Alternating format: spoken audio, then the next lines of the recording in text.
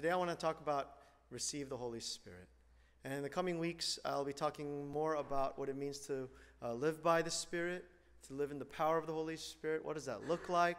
How do we practically practice the presence of God in our lives?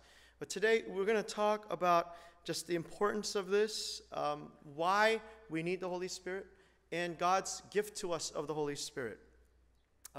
There's this picture that I found as I was looking for a really good image of what happened on the day of Pentecost. And usually what you see when you do a Google image search is like an old painting or iconography or something, and it's like you're really kind of far removed from that idea. But I really liked this image because you see both wind and fire together mixing. You know, it's really what's going on. You know, the wind is spreading the fire, and it's coming together, and it describes, it kind of captures what happened on the day of Pentecost. And because there's no other images of people there, you could put yourself into there and imagine this. So I want us to just see this image of what it would be like if the Spirit of God came together. And I love how it's not just one element, but there's two things going on. There's fusion going on. There's like the Spirit of God in our bodies, our minds is coming together. And there's something very beautiful here in this image. As many of you know, I'm a big fan of John Wesley, the founder of Methodism. And he said this. He wrote this in his reflection called Thoughts Upon Methodism. This is 1786. This is about 50 years after he had his first encounter with the Holy Spirit. 1738 was when he had this powerful experience with the Holy Spirit. It was a place called Aldersgate Street, and he went into a Bible study, and it was the first time he experienced what he later wrote down, my heart was strangely warmed.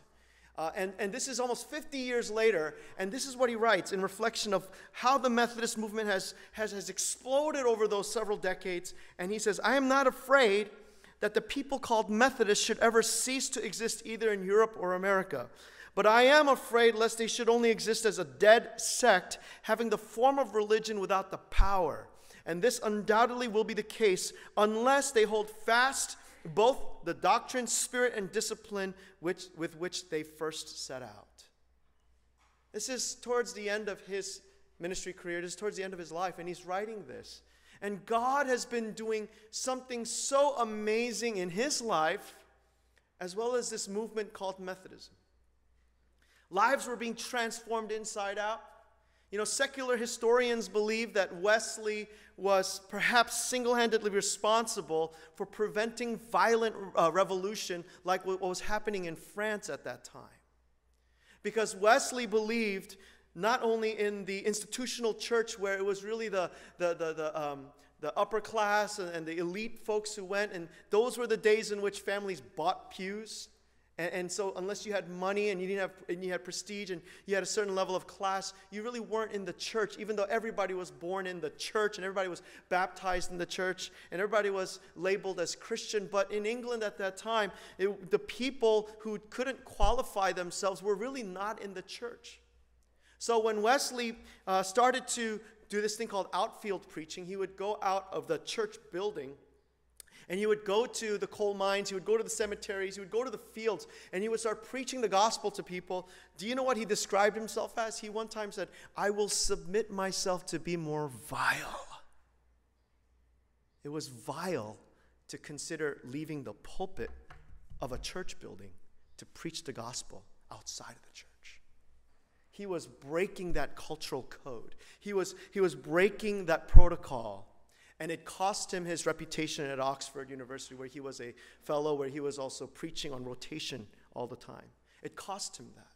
But he said, I will submit myself to be more vile because the gospel is so much greater than that. And so that was, you know, when he says, which they first set out, there was this spirit of how the gospel is for everyone, how the Holy Spirit is for everyone. And it was so important to Wesley personally because before 1738, when he experienced the Holy Spirit, the Methodist movement already existed. He was already an ordained Anglican priest. He already was practicing all the practices of Christianity very fervently, and yet he was without the power of this gospel. He was without this power of faith living. I love to tell the story of powerless religion in my life. You know, we can do things like missions and justice work and building the church and attending small group and Sunday worship, and it can be so dry. It can become so predictable.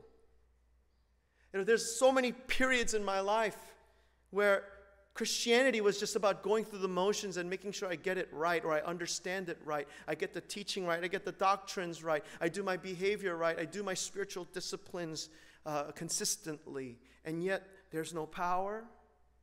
There's no strength. There's no there's no passion. And everything becomes routine. The small group is pretty much the same thing every time. During those Sunday sermons, that Daniel Park talks about the same thing every time. I think about my dad, who is retiring at the end of this month, and having served in the same church for 36 years. 36 years of preaching every Sunday, with a few exceptions, and then preaching almost every day at early morning prayer, preaching every Wednesday for their prayer meeting. And I remember about 17 years ago when I first started ministry, I asked him, I said, Dad, don't you run out of things to say? You know, you're in the same church. You know, ever since I was like 3 years old, that's when he started the church. He was in the same church, preaching all the time. And he goes, visits people in their homes and preaches as well. I said, don't you run out of things to say? And that was when he was pastoring for 20 years in that church. It's been 16 more years since then. And you know what he said to me? He says, of course not. I'm talking about Jesus. You don't run out of things to say when you're talking about Jesus. And I really had no idea what he meant by that at that time. But I got to tell you, there's something about talking about Jesus. There's something about talking about Jesus every single day. And if there's one thing that Pastor Isaiah and I talk about every single day, it's Jesus. It's Jesus. Yeah, he's part of the family. Isn't he a part of yours? I really want to challenge you about that. You know, and I'm not talking about church. We talk about church too. But talking about church doesn't mean that you're talking about Jesus.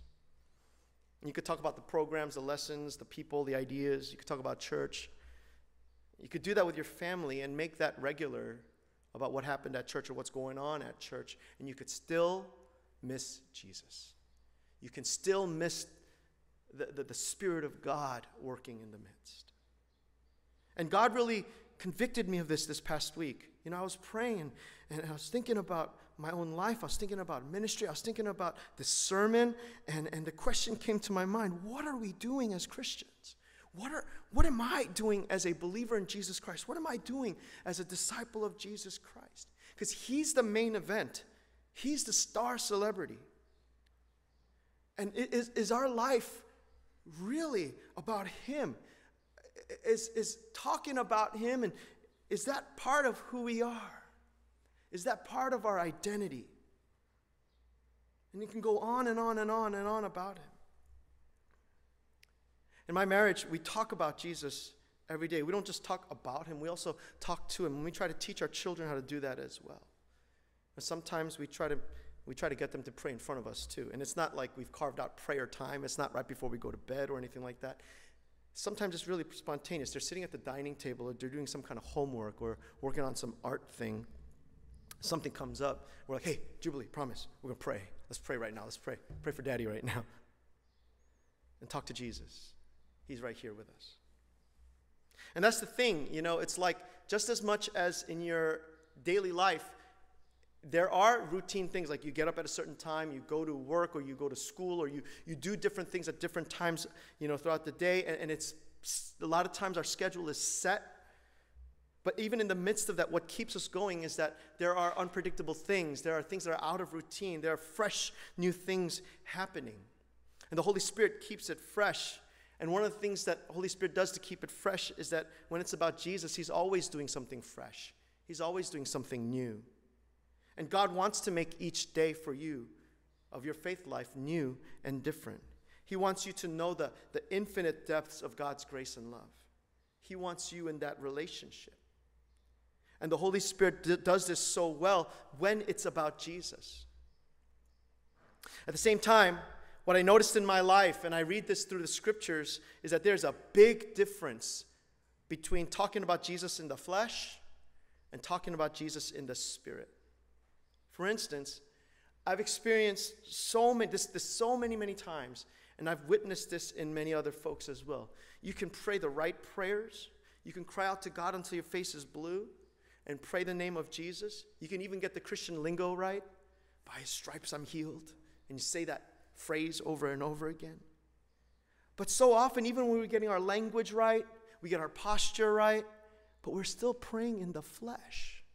It's just a thing that we're just doing and operating out of our alone self. And we're not really availing ourselves to the activity of God into our lives. And we don't really we may see God working even when we do pray in the flesh, but we won't see the flow of God's Spirit in our lives when we are not praying in the Spirit, but just only in the flesh. We can believe in Jesus Christ through the power of your flesh. We can. Or we can believe in Jesus Christ through the power of the Spirit. The difference is what you see in the lives of the apostles, right? When you look in the Gospels and you see the life of the apostles during Jesus' ministry, they were believing in Jesus in their flesh. They were trusting in their ability to believe in Jesus. That's why they failed so much. That's why they trusted. Peter would oftentimes declare these very powerful statements, and Jesus would commend him. This was revealed to you by my Father. But that's just in the flesh. He did not yet receive the Holy Spirit. The difference is what you see in the lives of the Wesley brothers, as I mentioned in the beginning, about how John Wesley was so changed by his encounter of the Holy Spirit. He was doing every Christian thing. He was experiencing God in different ways. But there was a world of a difference after he encountered the Holy Spirit. And it wasn't just John, it was his younger brother Charles. In fact, there's this ongoing debate between the two of them, who encountered the Holy Spirit first. But according to the facts, May 21st, 1738, Charles Wesley, at his friend's house, was reading Martin Luther's commentary on the book of Galatians. And as he read Galatians chapter 2, verse 20, the one where he says, I am crucified with Christ. It is no longer I who live, but Christ who lives in me. The life I now live is no longer in the flesh, but by faith in the Son of God, who loved me and gave himself for me.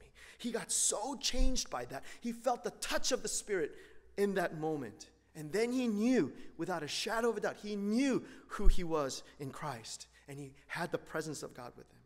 It was 3 days later that John Wesley had the Aldersgate experience. But that happened when he was hearing a Bible study on Martin Luther's commentary on Romans. Romans and Galatians, what are they known for? Both letters of Paul boldly declare about what Jesus Christ has done and what it means for us to live by faith in him. Before this experience that John and Charles had, the Methodist movement was nearly a dead sect. They had started this little club in college called the Holy Club. Don't ever name your group Holy Club. So that's a death sentence for your spiritual group. Anyways, they call it the Holy Club. And it was small, but they were known for being very serious about their spiritual disciplines. And it just would not catch. And they were called the Methodists because they were so methodical about their practice, and people made fun of them and put them down for it. And it wasn't until years later, after their encounter with the Holy Spirit, nothing changed about what they were doing. But for some reason, this Methodist movement just ignited with power. Nothing changed about how they practiced their faith. They still did the means of grace of studying the scriptures, going to worship, taking communion, visiting the sick, the poor, the imprisoned. They did everything. They fasted twice a week. They did fellowship with other believers. They did every kind of means of grace. Nothing changed about their functioning, but something changed about what was motivating them and what was empowering them and how it affected other people around them. But one key thing that led to this was that both John and Charles got to a place in their life with God where they began to cry out in prayer saying, there's something wrong with my life with you, God. I don't sense the power. I don't sense the real change in my spirit. I'm constantly wrestling with the flesh. I don't see what I'm reading in the book of Acts. I don't see it. God, help me. What preceded this great transformation in John and Charles Wesley's life was prayer. Prayer that led them to that place where they were yielding themselves to God to intervene and do something. And today's Pentecost Sunday, and I want to challenge you all with this question. Have you experienced that stirring in your spirit, that heart strangely warmed? Not the goosebumps of something where you just feel, like when you listen to some really amazing music, you get that goosebumps feeling. Don't mistake that. We're talking about when the Holy Spirit is touching you so deep within, stirring up your spirit and giving you revelation of what Christ has done and pouring out life into you in a fresh, new, and very different way. And just as John and Charles, their prayer preceded this Holy Spirit experience, the scriptures teach us that in the book of Acts chapter 1, that there were 120 people after Jesus' ascension would gather and they would pray. Acts chapter 1 tells us that they were devoting themselves to prayer. And in Acts chapter 2, they were all gathered in this one place. When suddenly on the day of Pentecost, a little before 9 a.m., there was the sound of a mighty rushing wind. Sound. Sound always comes before visual, right? If you look at creation the creation story, God speaks, let there be light, before the light actually happens. There's always the sound of God moving before there's the appearance of God showing. And after the mighty rushing wind, there's this visual of what fire seemed to enter into this room that they were in, and it began to split into tongues of fire that landed on everyone's heads. And then everyone was filled with the Holy Spirit. Church, the Pentecost story is not the 11 disciples, including Matthew, the 12 apostles. That's not the story of Pentecost. It was the 120. It was the gathered church, the first congregation, that entire gathering. So the Holy Spirit is not for a few. The Holy Spirit is for the whole church. Amen? The church, if you are part of the church, if you are a believer in Jesus Christ, the Holy Spirit is for you.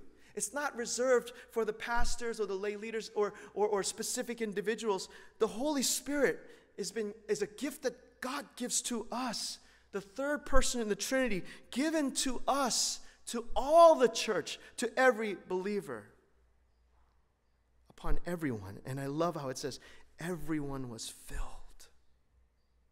And then everyone began to utter words as the Spirit enabled them. This is a little different than the kind of tongues that you read or see or hear about, in the charismatic movement today, or even in the scriptures. They talk about angelic tongues. This is not that tongues. This is the first set of tongues that the Spirit gave to the church was actual language. Actual language given to these people, because on the day of Pentecost, there were Jews that were gathering from all the outlying nations speaking different languages, and they had come to celebrate the law that was given to the Jewish people. And they were coming in from all over the place, and they began to see this first church praying and prophesying and speaking in those languages from the countries that they had come from. And it drew their interest. It caused them to pique their interest. It caused them to want to see what in the world is going on.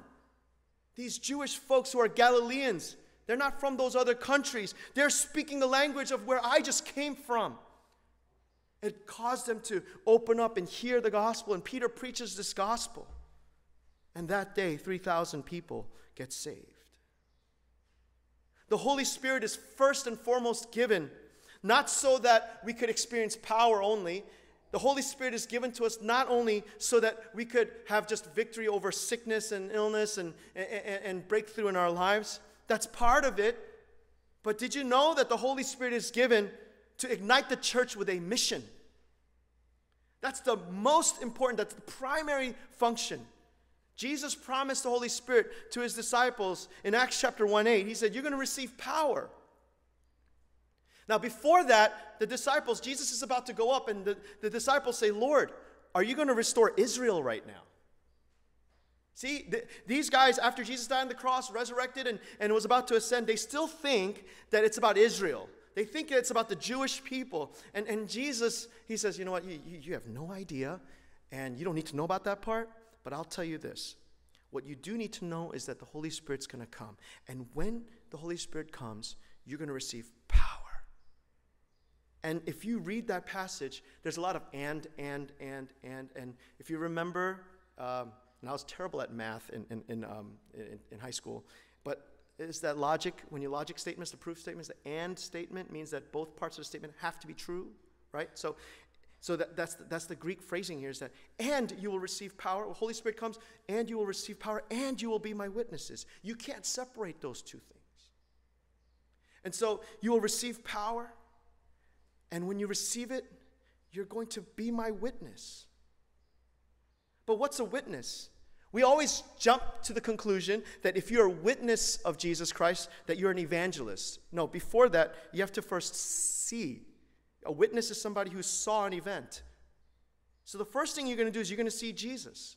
You're going to be my witness in Jerusalem, Judea, Samaria, and to the end of the earth. So what Jesus is saying is when you receive power of the Holy Spirit, you're going to witness, you're going to see Jesus in Jerusalem, you're going to see Jesus in Judea, you're going to see Jesus in Samaria, and you're going to see Jesus through the ends of the earth.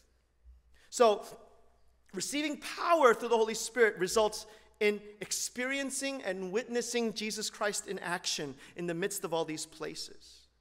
Starting with Jerusalem, where you're most comfortable. Judea, where you are familiar, the area that you're familiar with.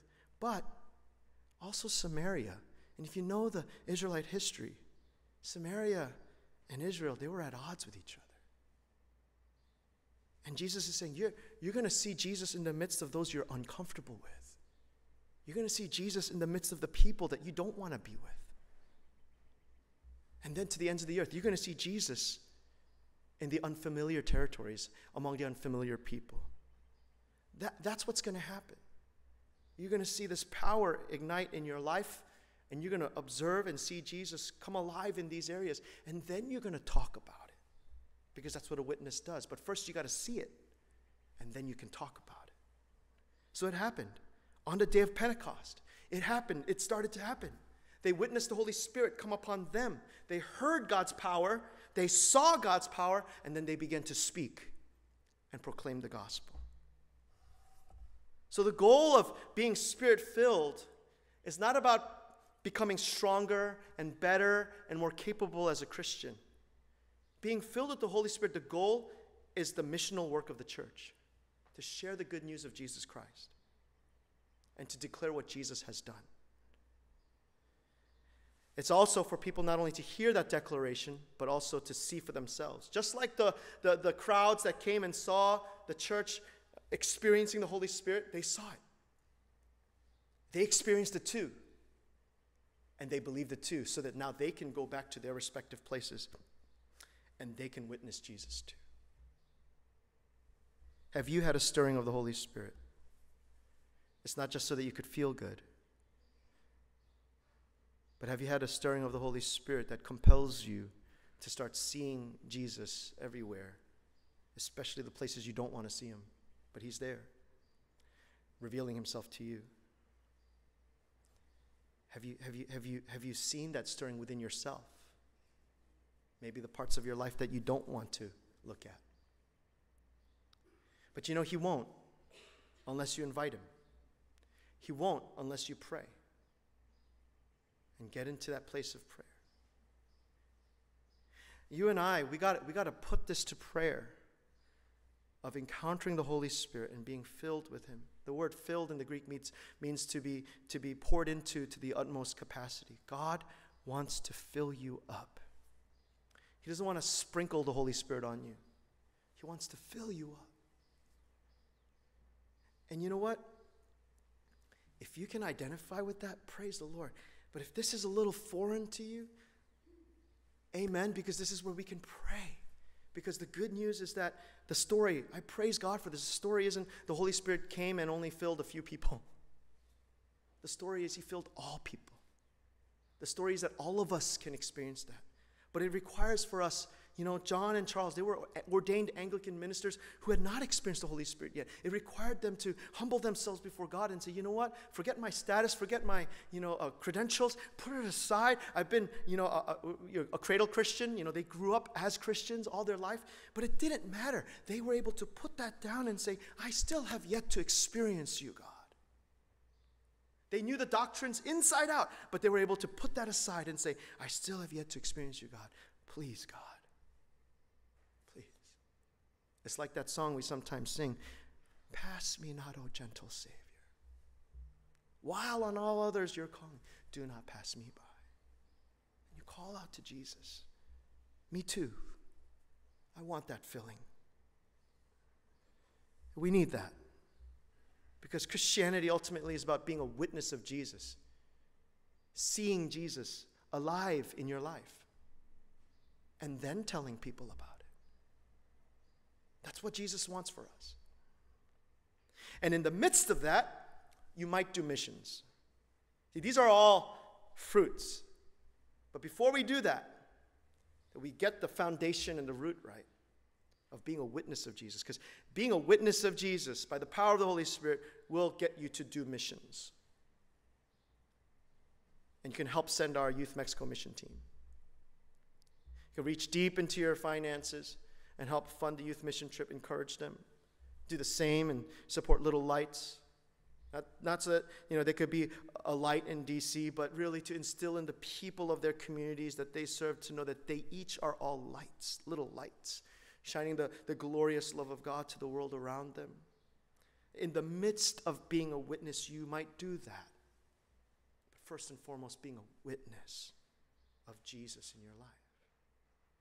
And in the midst of being a witness, you can say, I really want to build this church so that we can be better witnesses. In the midst of being a witness, you might host get-togethers in your home with your friends and family, members who are on the fence about religion. And boy, I got to tell these people about Jesus I'm seeing these days. And in the midst of being a witness, you might turn to your spouse or your family member, your child, your grandchild, your grandparent, whomever you live with, and say, let's talk about Jesus and what he's doing in my life. In the midst of being a witness, you might turn to your friends and share about the way that Jesus has been healing you or meeting you in whatever circumstance you're in. Being a Christian is about being a witness. Receiving the Holy Spirit gives you power to be a witness. The power that enables you to witness miraculous healings. The power that enables you to witness breakthrough in your life. The power that enables you to have good health and have good relationships. The power that enables you to be a witness that God's providing you financial freedom. The power that enables you to have Jesus-connected marriages and relationships and friendships. Being a Christian is about being a witness of God's might and power through Jesus Christ. I believe that this is the kind of Christianity God planned for us. I believe that the book of Acts is a narrative to help us understand what that Christian life and church life is supposed to look like. Before we get to all the stuff to do, that we ask ourselves this day, have I experienced the stirring of my soul? Have I experienced the touch of God's Spirit in my life? Have you had your Pentecost? Let's take a time to pray. I want to invite you to really think upon this, to pray. And say, Holy Spirit, I need you. I want to know you. I really want to know you, Holy Spirit. Not as an idea, an entity, an abstract thought, but I really want to know you. I want to know who you are. I want to know you. I want to have you. Casting aside all the doctrines and all the lessons and all the theories and theologies, I want to know you, O Holy Spirit. That I might live in the vitality and the power of your strength. That I might be a witness of Jesus. That I might see you at work in my life.